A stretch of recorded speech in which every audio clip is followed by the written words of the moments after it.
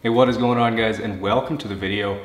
Now, the vehicle that I'm sitting in right now is a 2019 Dodge Grand Caravan, and if you guys have been watching the channel for a while, you'd know I've done some pretty disgusting vehicles. Well, this one is right up there with one of the worst. All right, well, before we jump into this epic transformation, I need to show you around the vehicle so you can get a good sense of the absolute disaster that it is. And while the exterior isn't in bad shape, it looks like the van was driven on a freshly paved road recently, as it's covered in road tar, but moving inside now and it only gets worse as the mess in here is off the charts. From the empty beer cans to the piles and piles of French fries and other old food and garbage, the horribly dirty carpets, and downright nasty cup holders in the back. It's almost hard to grasp just how gross this van is. Even the second row storage bins have turned into garbage cans and are full of old food. And if that's not enough, there's tons of dog hair embedded in the carpets too. But just before we dive into all the French fries, make sure you're subscribed to the channel and that you've got the bell on so you never miss out on a future video. All right, guys, well, it's pretty clear I've got an enormous challenge ahead of me to get this van looking brand new again. So as always, sit back, relax, and enjoy the transformation.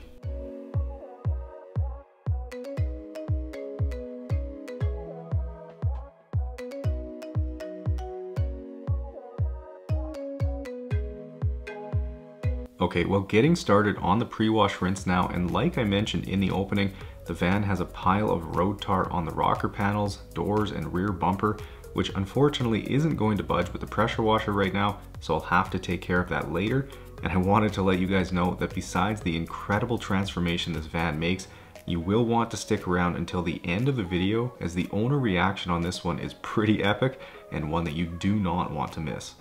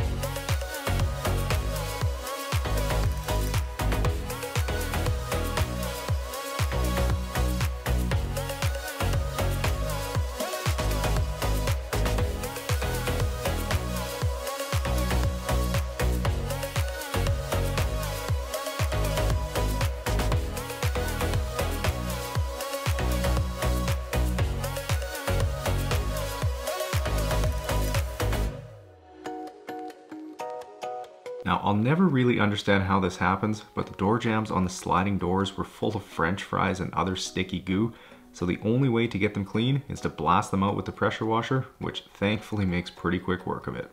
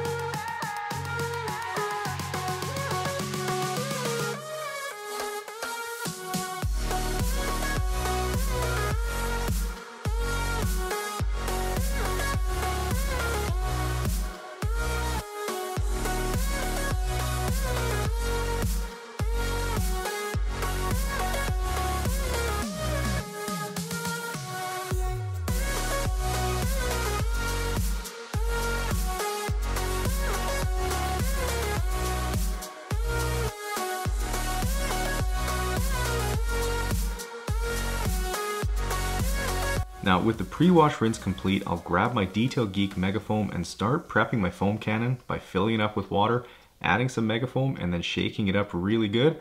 Then I'll get my wash bucket prepped, adding about an ounce of my Detail Geek car shampoo, and then just before I start on the wash stage, I'll get the van covered in super thick foam so I can use my detail brush around all the trim and crevices.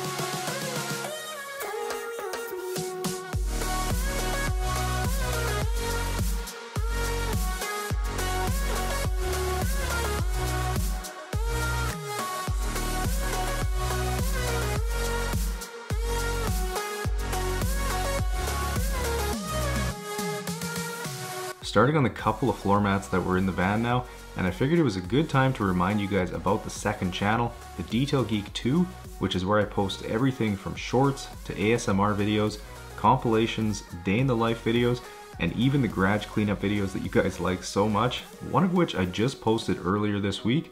So if you guys are a fan of muddy things getting cleaned, well, be sure to head over there and check that one out.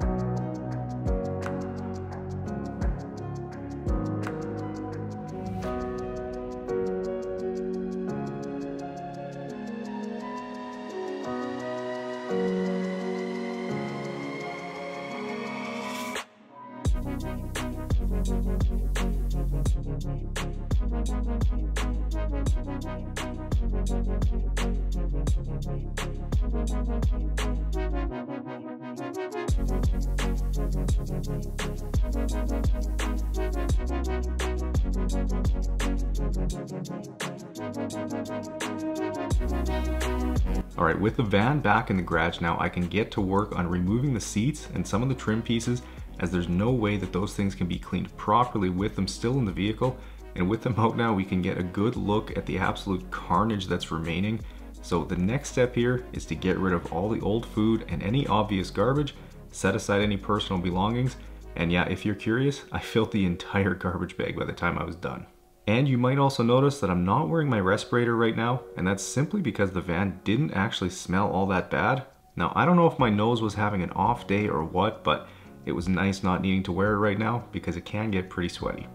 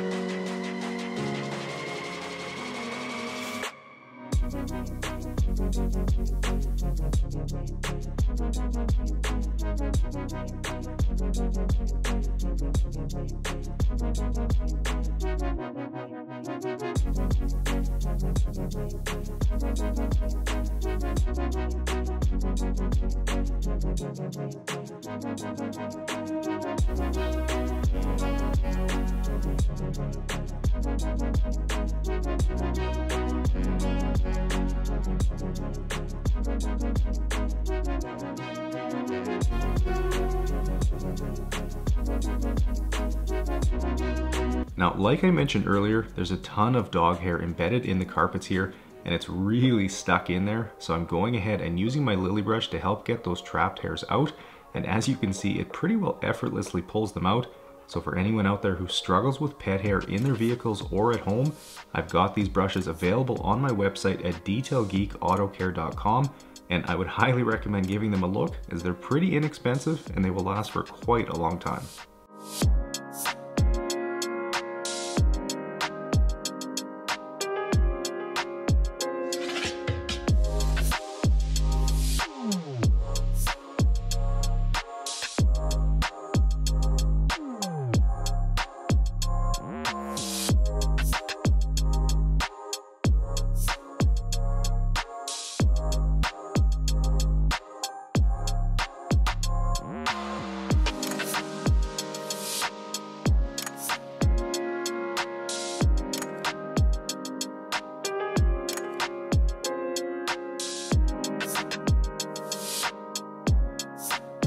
Now, these seat anchor points were some of the grimiest areas in the vehicle, and I honestly don't want to know what this was, but it was glued to the carpet. So hopefully I can get that loosened up with the drill brush later on, but if not, the steamer can easily take care of it too.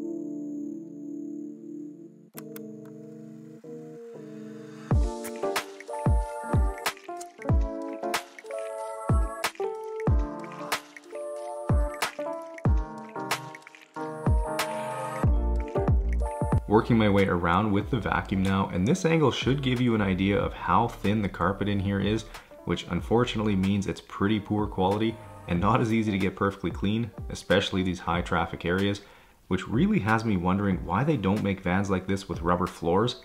It's no secret vans tend to be pretty messy, so having a rubber floor here would be far more practical from a cleaning perspective. It would certainly add to the utility that a van offers, which is a big reason why people buy them.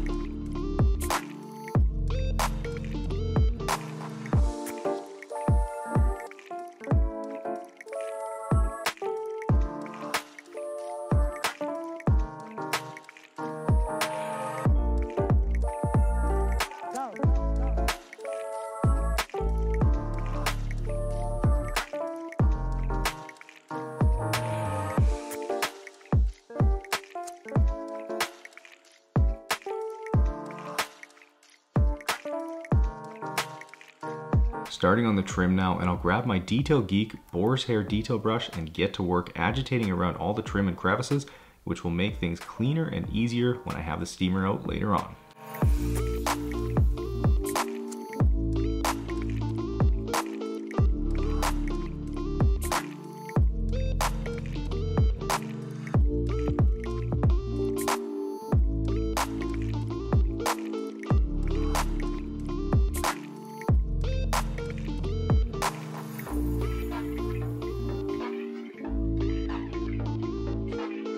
Here's all the French fries, chips, and other gross stuff that my vacuum sucked out of here. Yikes.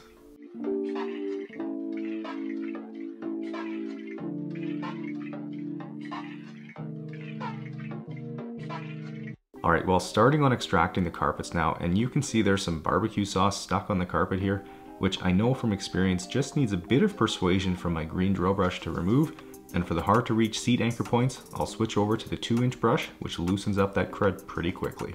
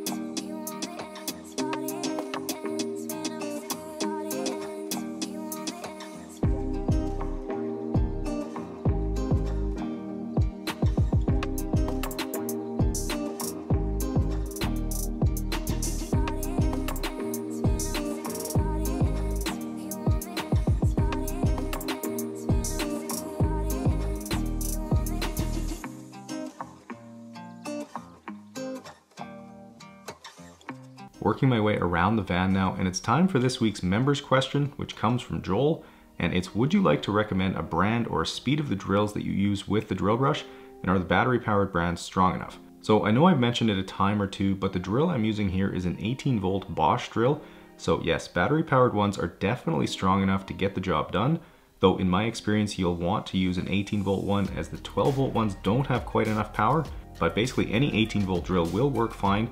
The only thing I would say is to never use an impact driver, as you'll likely end up breaking your drill brush, since they're capable of delivering 3 to 4 times more force into the brush.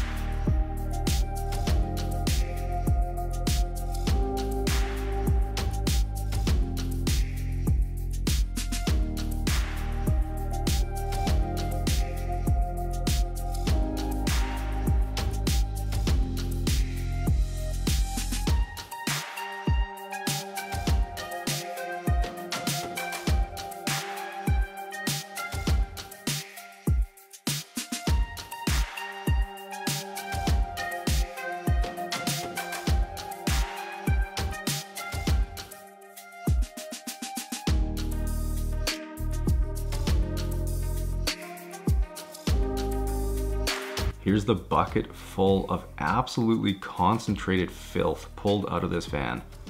Gross. Okay, starting on all the trim now, and I'm first spraying on some of my Detail Geek all-purpose cleaner, diluted 10 to 1 here, which makes cleaning up this disgusting mess much easier, as the APC coupled with the steamer will basically obliterate anything in its path. So for anyone out there who enjoys cleaning their own vehicle, this all-purpose cleaner is something I'd highly recommend having, as it's one of the most versatile products that I use, and it's even dilutable, which means one bottle is going to last you quite a while. You can find it along with all the other new Detail Geek chemicals on my website at detailgeekautocare.com.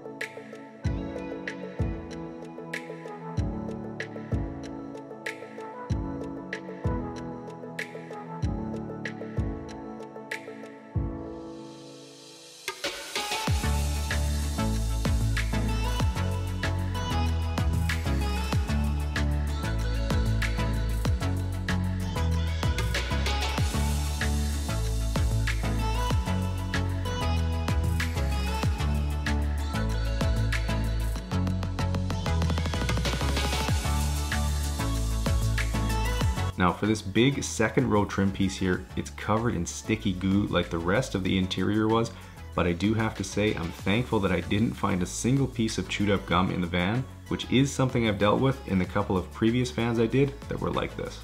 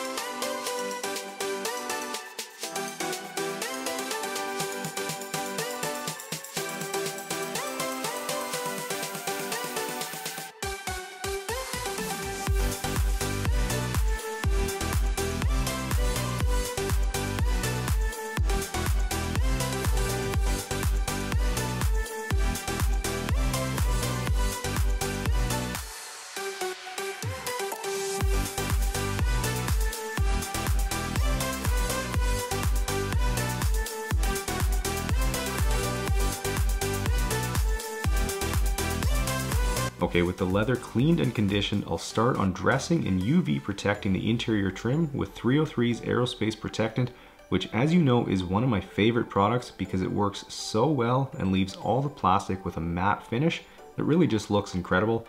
So if you haven't picked up a bottle of this stuff yet and tried it for yourself, I'd highly recommend that you do. The link to it is available in the description along with nearly every other product and tool that I use, so be sure to give it a look.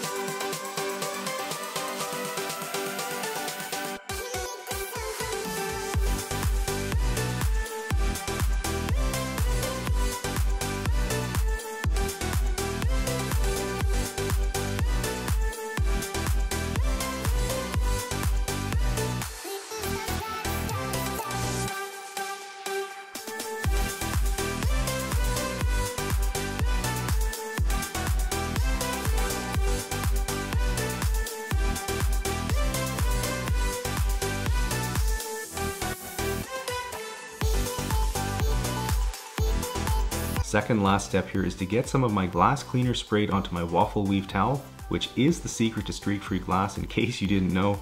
And after wiping the area down, I'll simply just flip my towel for the final wipe, leaving a perfectly clear finish behind every time.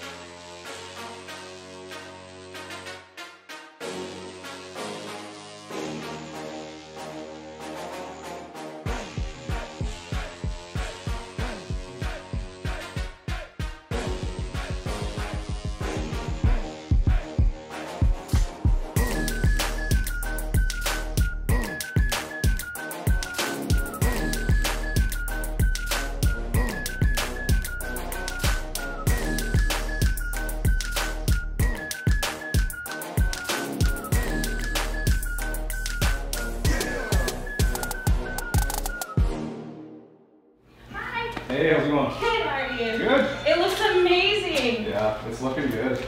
Oh my god. Yeah.